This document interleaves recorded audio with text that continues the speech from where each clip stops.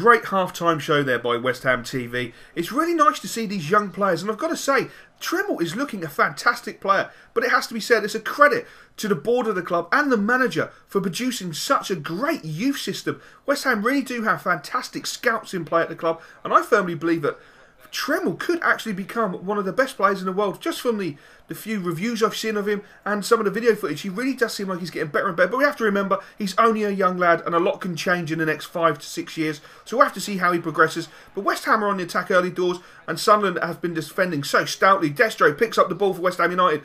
Sunderland are backing off, they're monitoring the run for Filippo, and Destro slots the ball home after 59 minutes. Fantastic play there by West Ham. The Sunderland defence were more interested in Filippo Bonaperti, who is renowned for scoring fantastic goals. They gave Destro too much time, too much respect, and he slotted the ball home in fantastic fashion. Great save there by Butland, but Szymanski!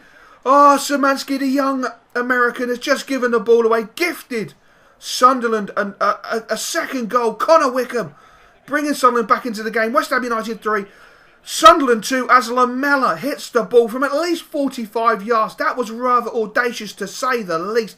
But Destro picks the ball up centre of the park, tries to play in Gabbiadini. But great play there by West Ham. Picking up the ball again. Lamella, right hand side, pushes the ball forward in to Gabbiadini. Gabbiadini looking to break into the box. Will he put this onto his left foot? Turns the defender, puts on his left, but he plays it into Filippo. Filippo Bonaperti makes it 4-2 after 86 minutes. And that is Filippo's second goal of the game, along with Destro, who has also scored 2. But Sunderland on the attack. Goalkeeper up. Great defensive header there. Callas has picked the ball up on the edge of the West Ham area. He's moving forward. The Sunderland goalkeeper's out. Callas sure is going to play into Destro. He's played it into Destro. Destro for his hat-trick. His first hat-trick. Yes, he has. 90th minute. And Destro has scored his first hat-trick for West Ham United since his move from Inter Milan. A risky decision there by the Sunderland goalkeeper, but it had to be done. They would have pulled it back to 4-3, but in the end, West Ham United showed their domination with Filippo scoring 2, Destro scoring 2, and concealing 3 points with a 5-2 victory. And welcome to the Daily Jaffa. So, Destro in cracking form. Destro scored his first hat-trick since his high-profile move from Inter Milan to sunny East London to join his best friend Filippo Bonaperti. After the match, Destro had this to say: "I am so happy to be at West Ham.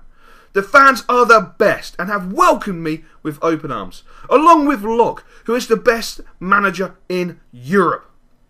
And remember, if you have any stories, contact the Daily Jaffa on 0800 I love this career mode.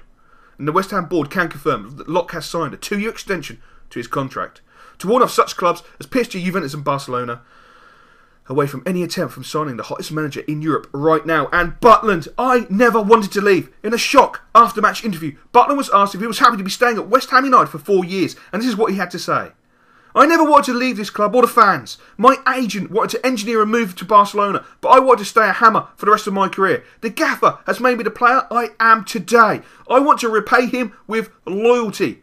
Why would I leave a team that has won 6 titles in 6 seasons?"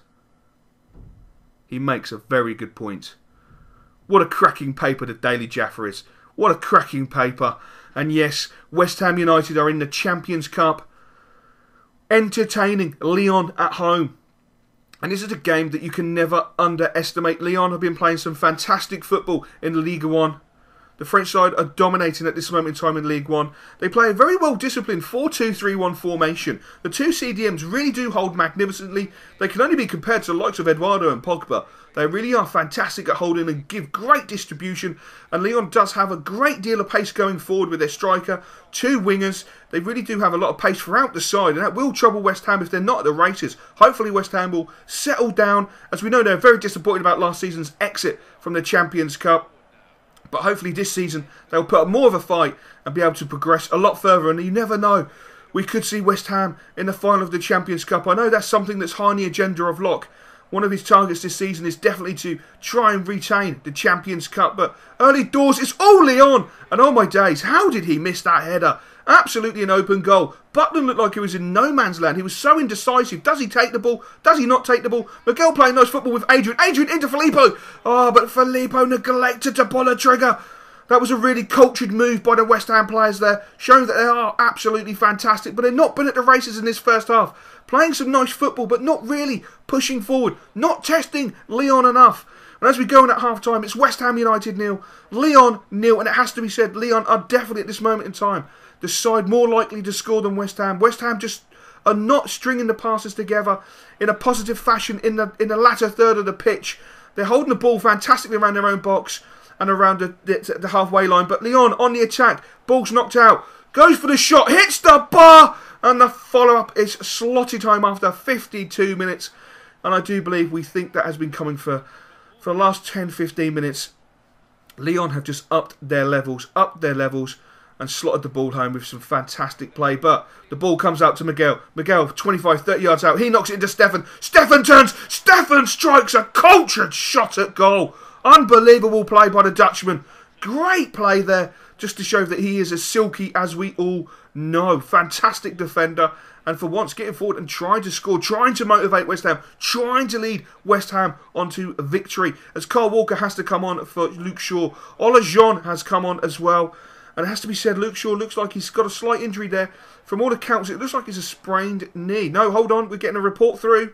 Luke Shaw has a hyperextended knee. I'm not sure how long that's going to put him out for. It could put him out for anything up to 6 to 12 weeks. We'll have to wait and see what the physio says after the game. But West Ham at this moment in time are just holding on for dear life. 8 minutes to go. The ball's into Rocker. Rocker into Ola John on the left-hand side. Floating inside. Trying to see if anything's moving. Trying to create something. No one's really moving. Very static play by West Ham at this moment in time. Eduardo, the ball in the centre of the park. Into Adrian. Adrian moving forward. Pulls the trigger. Great block there. And Rocker slotted it home after 86 minutes. A great deal of luck involved in that goal. Adrian from about 25 yards out had the ball. Picked it up. Had the shot. It looked like it came off the back of a Lyon defender who was trying to block the shot, and it falls straight to Rocker, and Rocker does not miss. He has to be one of the youngest and hottest prospects in the game at this moment in time, as Indy knocks the ball into Ola Jean. Ola Jean has really changed the tempo of the game since he's come on. He knocks it into Rocker. Rocker cuts inside, looking to go for the shot.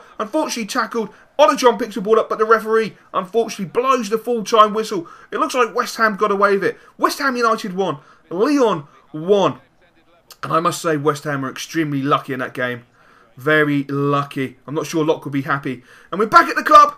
So we're going to find out how long Luke Shaw is out. And unfortunately, yes, the hyper-extended knee that he has suffered has put him out for 3 weeks. We're now going to move into the youth squad. West Ham United B. We're going to see how the boys done at Chesterfield. Their second game of the season. As you know, they beat Port Vale 1-0 with a fantastic goal from Nicholas Tremmell. It was highlighted in a player review. If you missed that player review, drop back to episode number 4 and you will see the player review for Tremmell, who looks a great prospect as Miguel picks up the ball, looking really audacious, playing some great football this moment in time. He knocks the ball into Tremmell, and Tremmell still showing that he is the hottest prospect in football at this moment in time. I think that's a little bit audacious, but he really is a cultured player. Rocker into Tremmell, and Tremmell strikes the ball home after 35 minutes to give West Ham United B team a deserved 1-0 lead. And I've got to say, the football the young lads have been playing has been fantastic. On the training pitch, they have been mimicking the first team with a lot of triangle play football. Miguel's been working on his silkies, doing really well, and Wabs is just such a dominant player. He's out on loan at this moment in time, but he hasn't been playing for the last few weeks. And as you can see, he's such a talent. He has a lethal left foot. He's so cool, calm and composed. Wabs and Bizet, I've got to say, are looking absolutely fantastic. Bizzy is getting on really well. If you don't know, Bizet is at this moment in time on loan in Barcelona and playing some magnificent football as Rocker. Look at this. Rocker, 90th minute goal to make it 3-0. Absolutely fantastic. The B team are doing extremely well. We have no worries about them. But who will we review next? In the comments below, place who you would like us to take a look at and review in the next episode. And I will catch you guys later.